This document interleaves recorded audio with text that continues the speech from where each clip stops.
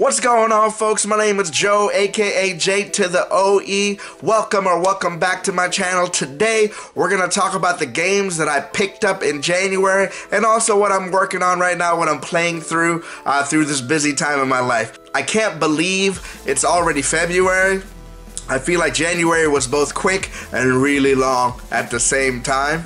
Before we really start the video, please don't forget to like, subscribe, hit that notification bell. Otherwise, let's do this.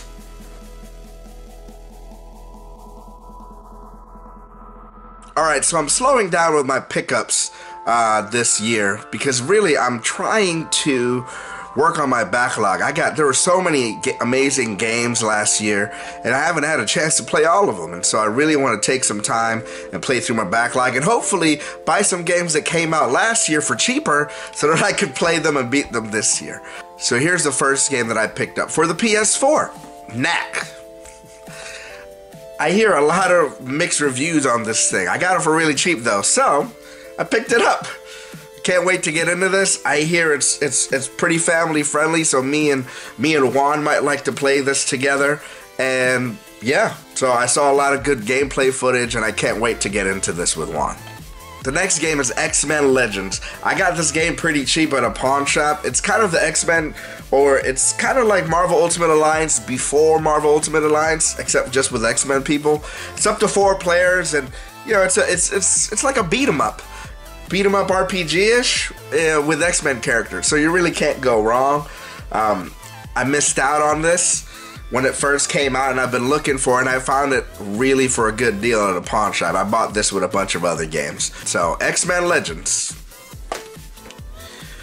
Speaking of that pawn shop, I picked up more than a few Xbox One games there. I got Assassin's Creed Chronicles, which I really think is an underrated Assassin's Creed. It sort of came out at the same time, like Odyssey and those, when Assassin's Creed kind of shifted its focus. So this is 3 different kind of journeys and 3 assassins all in one game. I have never played this before, but man, that's an assassin with a gun, and so that's different. And yeah, so I can't wait to get into this one. I've never heard of these 2 games, honestly, but they looked really interesting. Styx, Shards of Darkness, which I hear is a stealth game, except you play as a goblin, and that is kind of like Gollum-y, like Lord of the Rings. So that sounds really interesting, and I want to play it, so Styx. And the other game I don't really know about is Prey. All I know about this game is that it's from the creators of the Dishonored series, and I really like Dishonored, so I wanted to try this. Again, got it for super cheap at a pawn shop, so why not? Can't wait to get into Prey. The next 2 games are in the Xbox Game Pass, but I really wanted them physically because I'm an idiot and I love physical media, or at least physical video games. And so Halo 5 and Halo Master Chief Collection.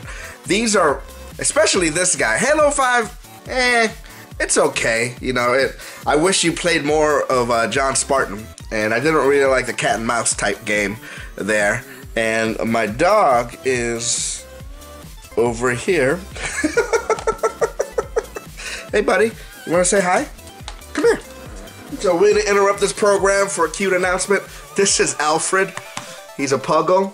We named him after Alfred Pennyworth, Batman, because he's black and white. So we thought he'd be nice in wearing a suit. So this is Alfred. All right, buddy. Ooh. Big boy. Anyways, Halo 5, it was okay. It's on Game Pass, but I wanted it physically. But I really wanted Halo Master Chief Collection. This was crazy. Even though it first came out, it was terrible. Like, it was a buggy mess. But now it's really good. I remember this was the last midnight release that me and my buddies went to. And then, you know, we kind of had slow internet, so we got it at midnight. We went back home. It took us around 2 hours to download it. And then it didn't work. We wanted to play through Halo 1 that night on Legendary, but we didn't even get a chance to do that. We kind of gave up by like 3 a.m. and was like, man, well, hopefully they'll figure it out by the next morning, and they didn't. And yeah, but eventually they got it right, and we started playing, and it was great. Yeah, this goes through the original Halo trilogy and Halo Reach, and man, this is a really good buy right here. Good bang for your buck too. Watch this on a future budget buying guide for Xbox One, because this is top notch right here. Then we're gonna finish off with a few Switch games. Snipper Clips Plus. This was one of the first games that came out on the Switch, at least one of the first games I saw. It was digital, and I played the demo, and I thought it was weird, but kind of hilarious. So, I've always been thinking about it, and then I heard it came out on physical, and I found this on Marketplace for super cheap, so I picked it up. This is something me, Katie, and a few other friends like to play. It's up to 4 players, and so we play Snipper Clips Plus together. This one is a recommendation from Emily from Orbology, Shin Megami Tensei 5.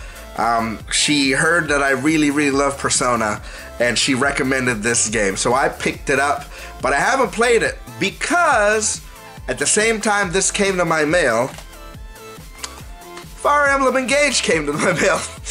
And so this is what I've been working on this month. Actually, what I did first was I finally beat Triangle Strategy in January, in the 1st of January. It took me a good like 2 or 3 weeks. I thought it was good. I kind of fell off of it towards the end, but man, it was really great. The story was cool, and it just was a tad long for me, a little long in the tooth, but story-wise it was great. And I didn't want to play it again to get like the really good ending, but I was satisfied with my ending. Basically I got the Frederica ending, spoiler alert, and you know, I'm satisfied with that. I like that one. And then Fire Emblem Engage is what I'm playing currently. I'm on chapter 14 or something. I really slowed down in playing this, and I'm really enjoying it more and more. I love I love Fire Emblem. Fanboy. So, I love Fire Emblem. But, you know, sometimes my brain hurts. You know, I have long days and work. Sometimes I'll be working 11, 12 hours. So, it's hard for me to play this every night. So what I play on top of this is the Xbox One game Hi-Fi. That just came out a few days ago, and I gotta tell you, it's underrated, man. It's so good. It's like a rhythm action brawler, and you have to fight in a rhythm, and man, it's so much fun. If you haven't played that on Xbox, I completely recommend it. It's super fun, super colorful. Honestly, my son likes to watch and like pretend play with me because of the music, and he can bounce around. And so that's something that me and him really like to enjoy. So Hi-Fi for Xbox One and Fire Emblem Engage are the things that I'm playing right now. Well, that's it. Hey, I appreciate you hanging out. Thanks for watching. Don't forget to hit like and subscribe, and I'll see you next time.